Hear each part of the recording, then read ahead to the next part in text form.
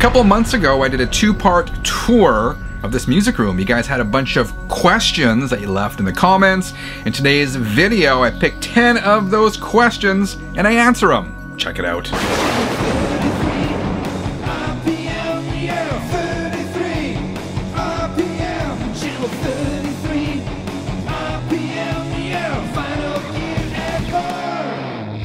Hi, my name is Frank. Welcome back to channel 33 RPM, your channel for vinyl, gear, and more. This first question comes from Gene Burrows, who says, I would like to see your speakers, their setup, and your listening chair and position. Got a lot of questions there, Gene. So some of that is covered in part 2 of my music room video.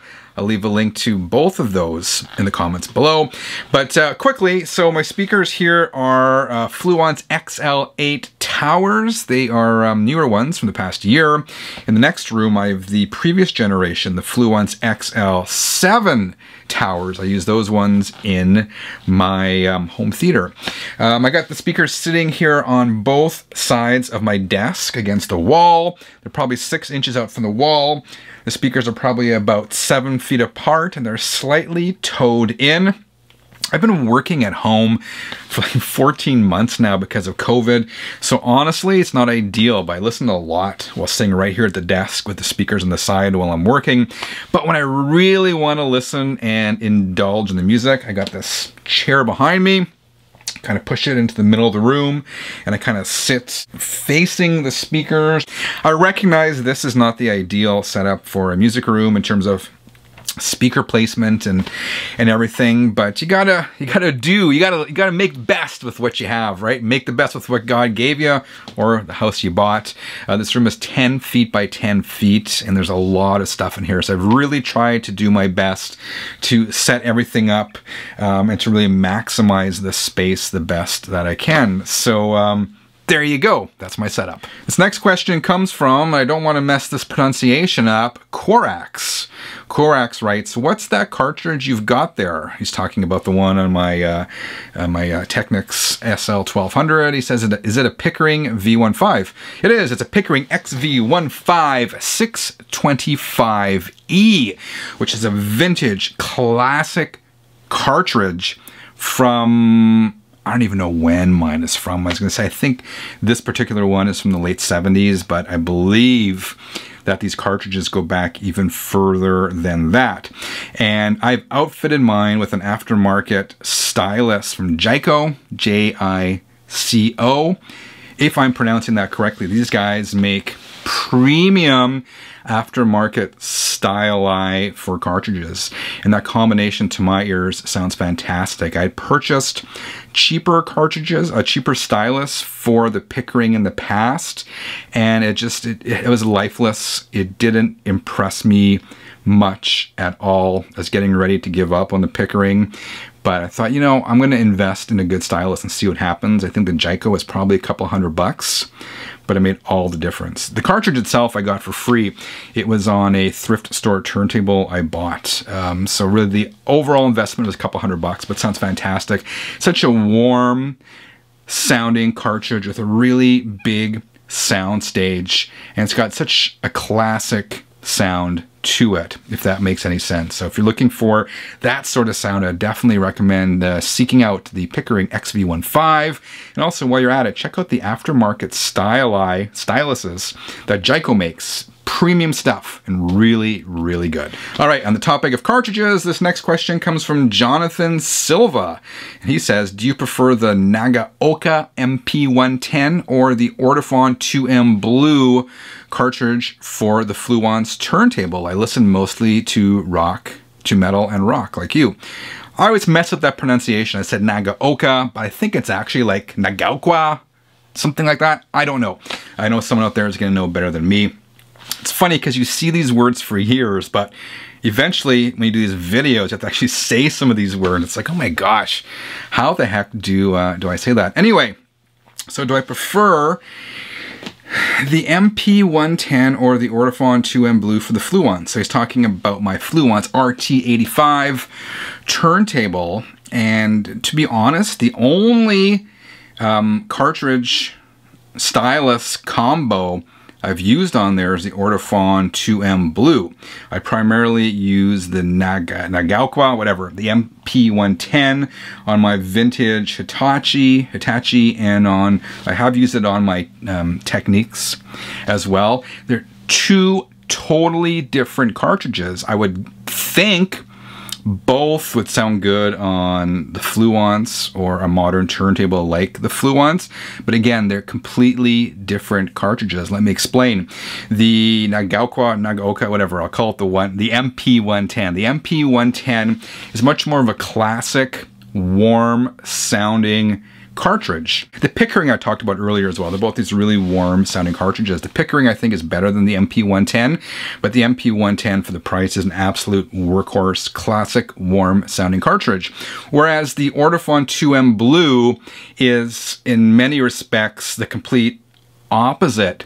It is not a warm cartridge, at least to my ears, and in my opinion, it is much more of a modern sounding cartridge. And by a modern sounding cartridge, I mean sort of what you have is what you get. There's no coloration. Oftentimes when you're talking about a warm sounding cartridge, it's coloring the sound. The Ortofon series, in particular the red and blue, which I'm most familiar with, really don't color the sound. What you have is what you get. So it's not overly warm, but it is fairly precise and detailed. Some people, I've heard them call it a dead cartridge, dead sounding cartridge in stylus because it doesn't have that warmth to it, but I totally disagree. It's got a large soundstage, and again, it's fairly accurate and it sounds good.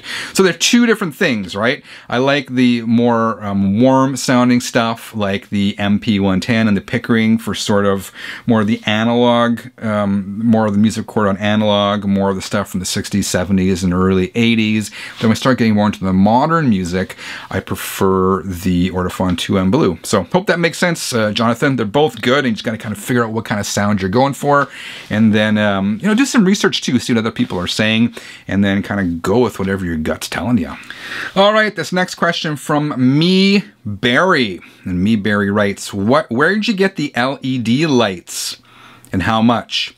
So he's referring to, seeing the back of my record shelves all the way around and over here, I got some lights there.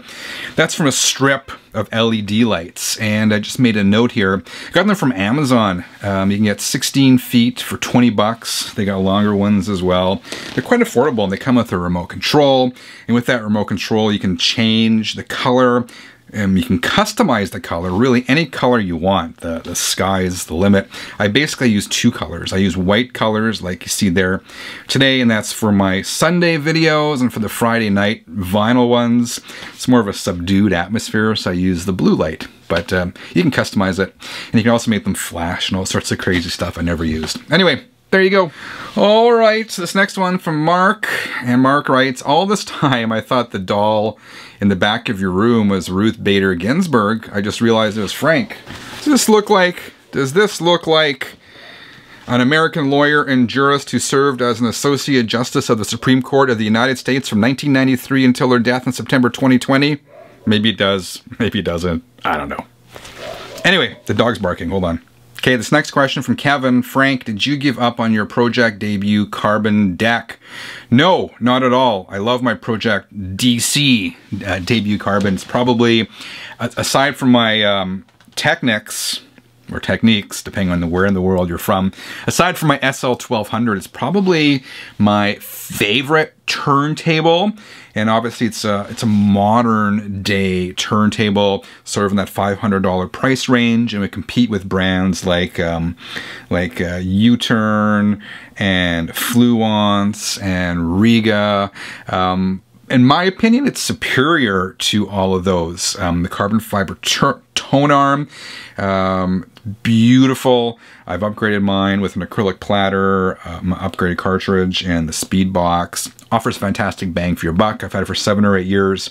Speed is still rock steady to this day. I've never had a single issue with it. So I do have it. I mean, I just got, it's a good problem to have. I have 5, 6, 7 turntables. I kind of rotate them out, but that turntable is near and dear, man. I'm hanging on to it, and I highly recommend the Project Debut Carbon for anyone out there looking for a turntable kind of in that price range. All right, this next question from Al M. Your room is really nicely organized. It's so hard not to pack rat stuff, as evidenced by so many other YouTube channels. Do you have an overflow room? This is the whole thing. I've really been trying to contain everything in this 10-foot by 10-foot space, and that is obviously a challenge. Those of you who have been around for a while know that I occasionally do a purge of the record collection. I purged a couple hundred records last year. Just the stuff I wasn't going to listen to again, or had records I had not been getting a lot of love, and that was part of my attempt to keep everything in this space. I mean, that said, in the next room I do have an overflow bin with probably 50 records or so, and those ones, they may get purged. I'm not sure what I'm doing with that yet. And in terms of gear, I got setups throughout the house. I got something upstairs in the family room, and the next room here, which I'll show you in a video someday, is sort of the home theater room. But for the most part, there's really not much of an overflow, and kind of this is what I have, and this is what I have to live with, and I try to make the best of it and make everything kind of fit in here and kind of make sense. So hopefully that makes sense. User 181, those are nice looking record and CD shelves in your music room. Thank you. Who makes them? Are they custom built? No, they are not. Not to sound like an IKEA commercial, but most of the storage in this room is from IKEA. The white record shelves behind me are a mixture of IKEA Expedite, which have since been discontinued, and then the Clax units here. So it's kind of a mishmash of those. I have my CD shelves here, and those are Nedby, again IKEA. Unfortunately, they have also been discontinued. And the shelves here in front of me, where I display records, those are actually picture ledges, and those are from IKEA as well, and again discontinued. They sell shorter ones now, not quite the same. I bought these ones probably about a decade ago or more. They work really well. If there's a store in your neck of the woods called Jysk, J-Y-S-K, they do sell very similar ones to those as well, and they're quite cheap. So that's what I do for storage. Again, not to sound like an IKEA commercial, but it's mostly from IKEA. Tom Kershaw. You sorted Alice Cooper as Cooper Alice, but you don't sort Priest Judas. Alice should be in the A section. So Tom is talking about when I showed how I sort my records, and this is nerdy stuff, man, and I'm a nerd, so I like it. And this is the old debate about where do you put Alice Cooper on your record shelves, because originally it was the Alice Cooper Band, right? The singer was Vincent Furnier. And then over time, Alice Cooper became a solo artist and took the name with him. So the dedicated folks will argue that Alice Cooper should be under A, and I put Alice Cooper under C for Cooper Alice. And he's saying, well, I don't put Priest Judas. But I mean, my logic behind it is Alice has been a solo artist longer than the Alice Cooper Band was around, so I opted to put Alice Cooper under C. I don't think A is wrong. It's kind of whatever you feel comfortable with. All right, Frankie Karabi Crew writes, very cool, I love the cassette drawers, old school. May I ask where you got the dividers for your vinyl? So I got little plastic dividers between all my records. I bought those, well, my wife bought them for me, again, probably about a decade ago, online from Bags Unlimited. I think these are the 0.03 inch thickness ones. I can't remember, but they got some good stuff. If you're looking for record dividers and whatnot, check out Bags Unlimited.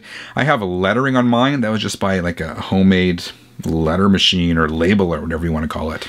And finally, well, I said 10 questions. Here's 11, a bonus from Adam Unholy. How many 12-inch LPs do you own? I have just under 1,400, and it's not a huge collection compared to some I've seen out there, but it's a good size for me. It's still manageable. I've listened to all those records. I don't have an overflow bin with albums I haven't listened to. Everything that comes in gets played, and if it doesn't, then as I said earlier, I do that purge. So you know, I don't imagine it ever having like 3,000 records. I couldn't manage that. So 1,400, and I have no goal to kind of see how it goes. And I still love buying new releases and new albums. The collection is always growing, but that's where it is at right now.